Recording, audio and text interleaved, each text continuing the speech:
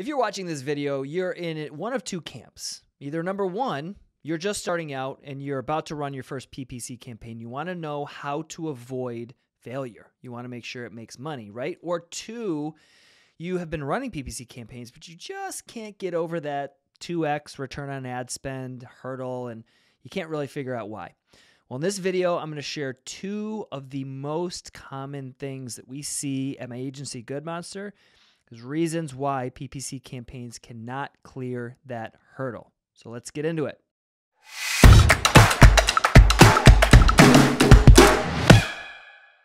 Hey everyone, I'm John Timmerman, and I talk about the world's most exciting marketing and sales and business strategies so that both you and I can grow our businesses better.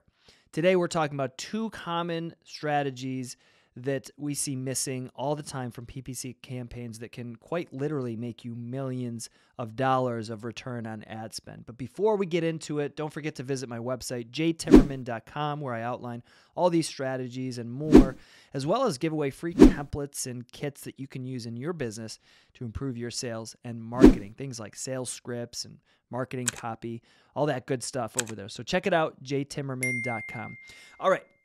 So PPC, so we're talking Google ads, Facebook ads, any sort of pay-per-click performance advertising.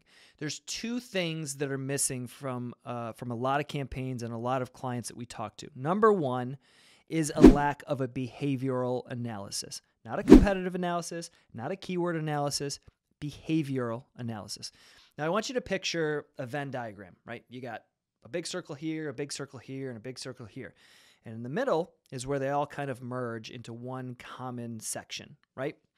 So I want you to picture that those are your audiences. Over here, you've got a 45-year-old woman. Over here, you've got a 35-year-old man. And over down here, you've got a 55-year-old couple, let's say. And what you want to do is you want to find the common thread between those audiences in the middle, because if you can run ads to that section with that message, you're going to improve your PPC results. You're going to decrease your cost per click. You're going to decrease your CAC. You're going to increase your click-through, your conversions, right? If you can speak to that audience, that specific problem that they have, all right, you're going to improve your PPC results.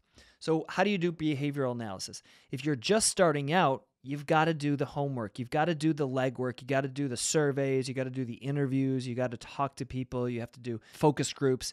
You've got to do the research to get the commonalities. You've got to interview different people, all your customer audiences. You've got to do that work to get that behavioral analysis up front. If you've been running PPC for a while, you still should do that work. All right, but you can also analyze your existing data, your website data, your social media data, your email data, your Amazon sales data, your Shopify data, whatever it is you have, you need to compile that all into a spreadsheet to find the common threads. And a lot of times these common threads are cross sections of your audiences, but the common thread themselves are pain points, perspectives, trigger points. Those are the things that you're going to find, and you're going to run ads not only targeting that thing, because sometimes you can't target that thing, but addressing it in the creative. That's the key. All right. So upfront behavioral analysis are huge. They can be time consuming. They could be expensive if you pay somebody else to do it. But if you do that, you are going to save quite literally hundreds of thousands, if not more, of dollars in ad spend and increase your sales and conversions by that much or more.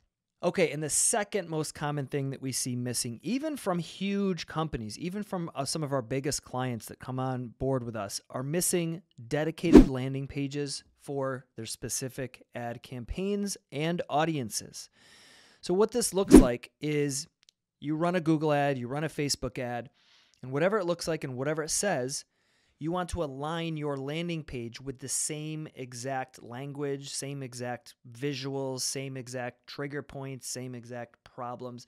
You want to align the customer journey so that it is seamless and it's sort of unconscious. When somebody already loves the ad and they click on it because it is talking to a pain point that they have, when they land on the landing page, you want it to be seamless. You want it to look and feel and appear just like the ad itself so that they're unconsciously already in. You know, they're already accepting your invitation to come pay attention to your thing.